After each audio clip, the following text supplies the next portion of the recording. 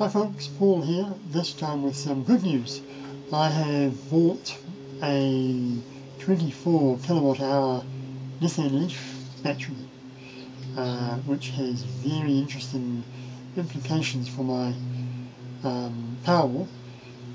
However, it is actually still in a working Nissan Leaf, so I'm going to be using that as a car for the time being.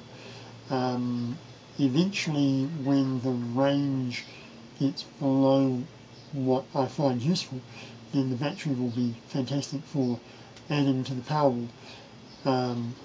It does also raise interesting possibilities for building a range extender battery to put in the boot to add to the current battery.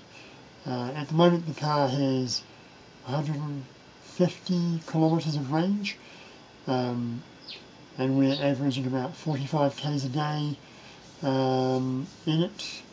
Charges overnight. It's a fantastic car. Apart from the dorky looking headlights, it's a really good car. It's surprisingly peppy too. It's got some good grunt. It's really nice.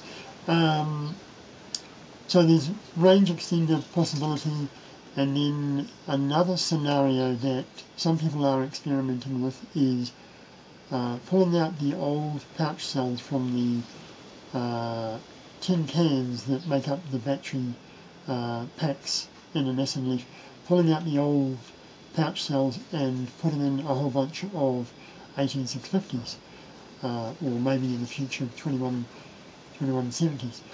My plan at the moment is to build a range extender battery, and there's a few people on YouTube who have shown how to do that, so it's definitely possible. So what that does mean is that there's going to be a few Nissan Leaf related videos in my channel in future. So it's either good or bad depending on what you think. Thanks for watching. Cheers.